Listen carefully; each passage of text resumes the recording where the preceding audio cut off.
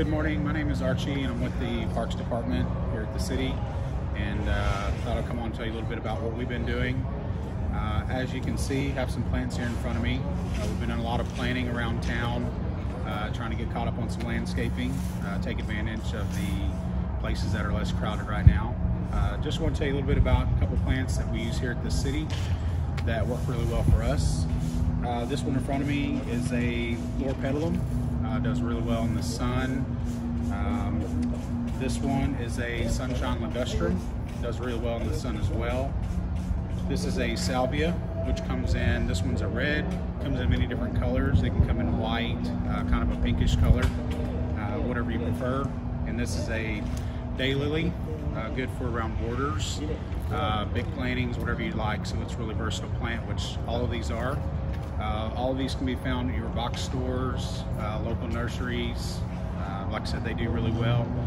The key to the planting these is make sure you have very good soil, well-drained soil.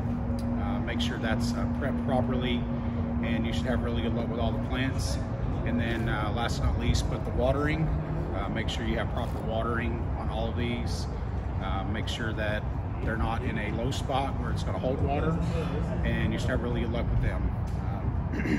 You'll see around town a lot of these same plants in our beds, a lot of the commercial properties around houses, so they're really popular. There's many more out there besides these, but these are the ones we like to use. A couple books that I like to go to find plantings that work really well. This one is the Texas Superstar.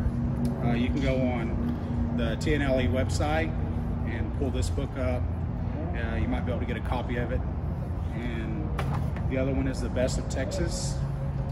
This book has tons of plants. If you like flowers, grasses, shrubs, trees, you can find all of that in here. So if you have any questions, let us know, and have a great day.